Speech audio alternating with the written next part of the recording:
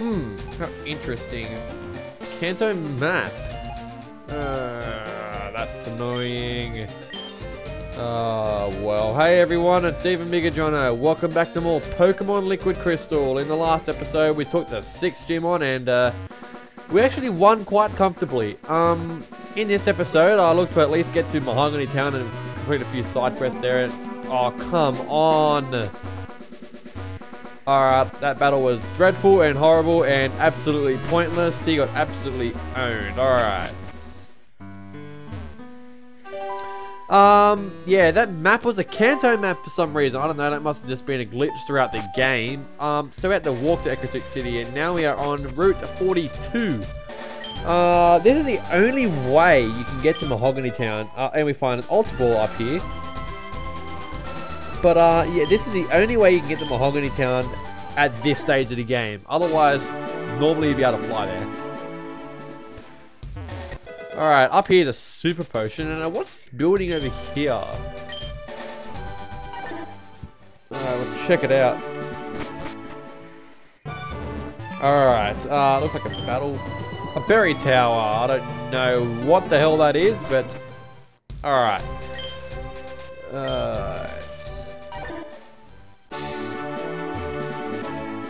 Alright, now that's Mount Mortar. Mount Mortar virtually joins up the three areas there where we just sort of climbed across.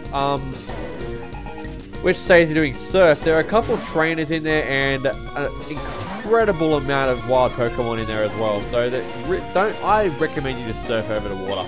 We're in a battle here against level 18 Nidorina. Honestly, that's a major underlevel for this stage of the game. That really is underleveled so bad. Next up is Nidorino. Hopefully this Pokemon's a bit challenging. Now remember, these Pokemon's ability is Poison Point, so don't go using any physical attacks on them, because you really just will get absolutely owned by their Poison Point. Mind you, Magnemite cannot be poisoned because he's a Steel type, so yeah, that was a simple battle. If you have any problems with that battle whatsoever in this game, you really have problems. Alright. Pokemon Maniac Shane has been defeated. Should have used my Moonstone. Even though they're very majorly... What? Magnemite is evolving. Yay! To finally suddenly come that Magnemite's decided to evolve. I was right, it was level 30 as well, so... There's my amazing guessing once again. Well, no, actually it wasn't a guess. I had a Magnemite in Silver version, which evolved into Magneton.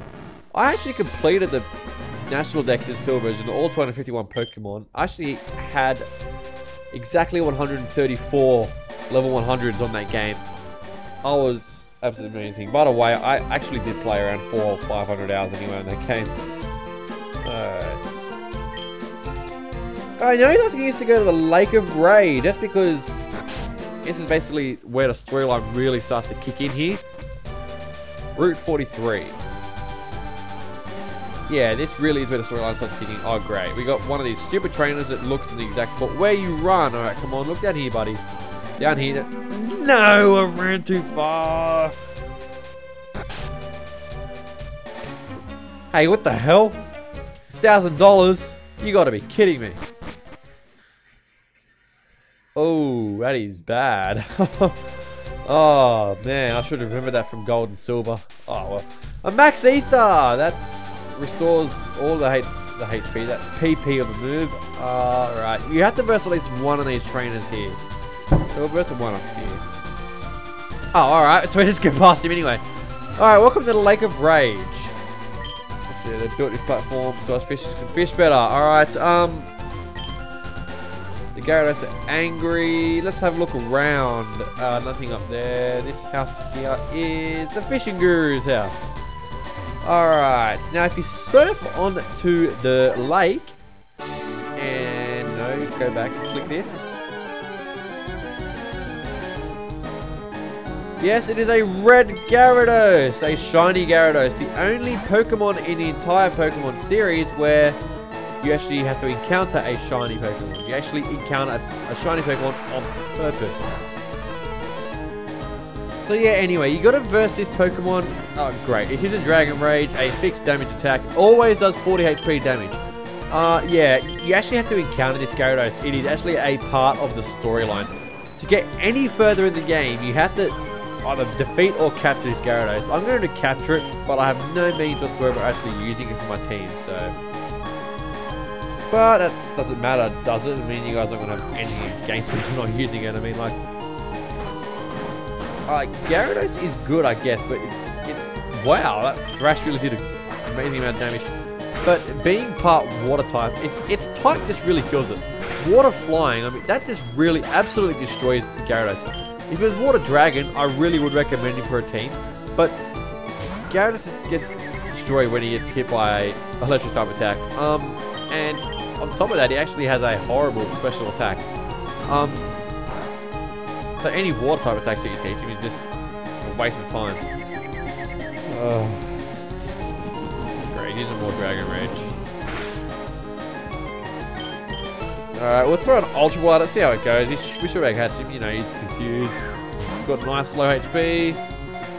Oh, it didn't even shake!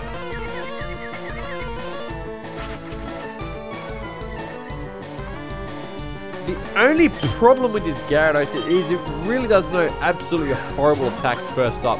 The only good attack I would say is Thrash. Thrash is a normal type advantage. Oh. Yeah, anyway, Thrash is the normal type counterpart of Outrage. But however, Outrage does have a power of 120. Thrash only has a power of 90. But the good thing is they have power of actually 100. And there we go. We've caught the red Gyarados. I don't really want to use it. I've already got a water type, and besides, I'm gonna evolve my Poliwags. Poliwhirl, sorry, quite shortly anyway. Alright, you obtain the red scale no matter if you catch him or defeat him anyway, so let's see. This lake is full of Gyarados but nothing else, so the Magikarp are being forced to evolve. Did you come here because of the rumors? You're Jonah, I'm Lance, a trainer like you. No you're not, stop lying. I saw the way you battled earlier, Jono. I can tell you're a trainer with some considerable skill. Yes, we will help you, Lance, only because you're so awesome and epic. Alright, so he wants to meet us in Mahogany Town, so what we're going to do is fly back to Mahogany Town with my fainted Pidgeotto. Naked and massively real this time. Alright, so I heal at the Pokemon Center. After healing at the Pokemon Center, the best place to go is... No, it's not this house, it's the house. That guy there sells Rage candy bars, by the way, for like $1 million or something like that. Dragonite, Hyper Beam. What took you, John? What? I got here in like 5 seconds. What's your problem? Alright, the stairs are right here. Oh, look at that guy. He's freaking out. Alright, we go downstairs and it's the Rocket Hideout of Gold and Silver. Alright, see these dragon things here that I'm standing in front of?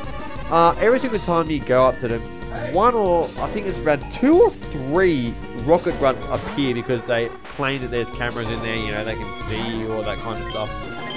That really does slow the entire process down. But what I'm going to do off screen at the end of this episode is just go through all those cameras and just, you know, defeat all of them so we can just continue the next episode, which will be episode 20, just, you know, actually going through the Rocket Hideout without being disturbed or anything. But I will show the battles now, just as until what time or whatever, 10 minutes or 9 minutes, whatever it wants to be.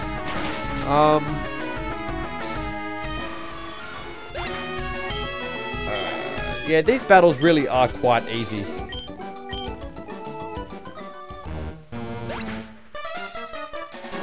It's my turn, there's no escape. Yeah, okay, mate. These trainers you're battling now, you've versed him, I think it's 2 or 3 times. It's one or the other. Alright, we've got a Zubat.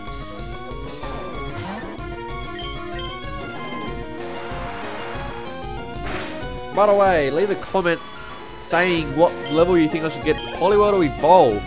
I was thinking between level 35 and level 40, but I'll have a look and see what moves you can learn between those times. But other than that, leave a comment, see what episode or whatever you want to see a Poliwrath. I wouldn't mind having a Poliwrath before the Ice Gym because, you know, fighting is super effective against the Ice type. So, yeah. Oh, you can't do that! Super Potion is a Rocket Grunt, for goodness sake.